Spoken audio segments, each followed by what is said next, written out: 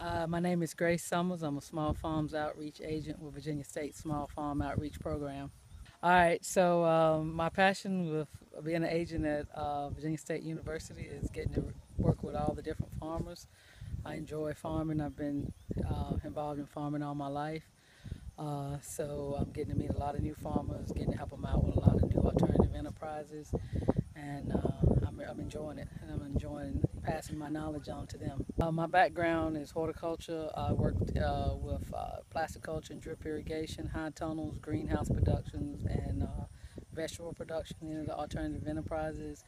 Um, I'm knowledgeable of agronomic crops. I have a degree in agronomy and also a master's degree in horticulture and plant science, and also a master's degree in agriculture education. So I cover the strike force counties, which is I think about 22 counties, but right now we're working in about 13 counties with this program. We're getting information out about NRCS programming, and I also assist agents in their counties if they need help in a particular area.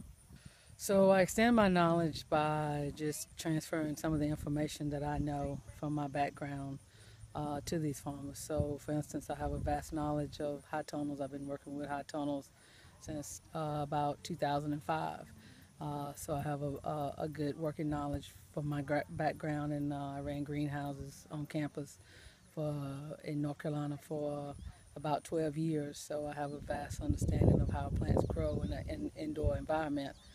So I'm able to utilize that to help farmers understand their growing systems and how tunnels should be set up, and how to operate those tunnels to make the most out of them. Also, my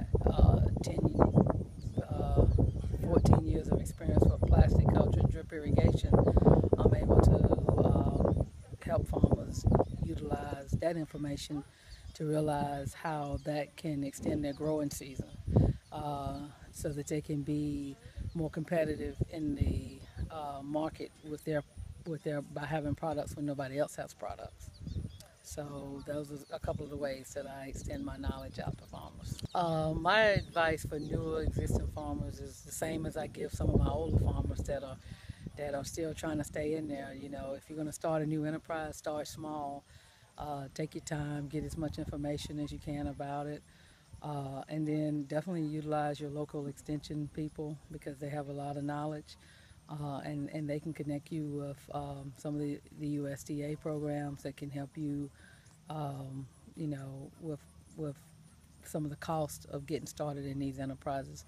But I guess the biggest thing is, like I said, starting small, taking your time. Don't jump into something that may not work out for you, that you may not enjoy. If you're going to grow something, at least let it be something that you enjoy growing, and also think about the marketing part. What are you going to do with it when you produce all of that stuff? Where's that bounty going to go to?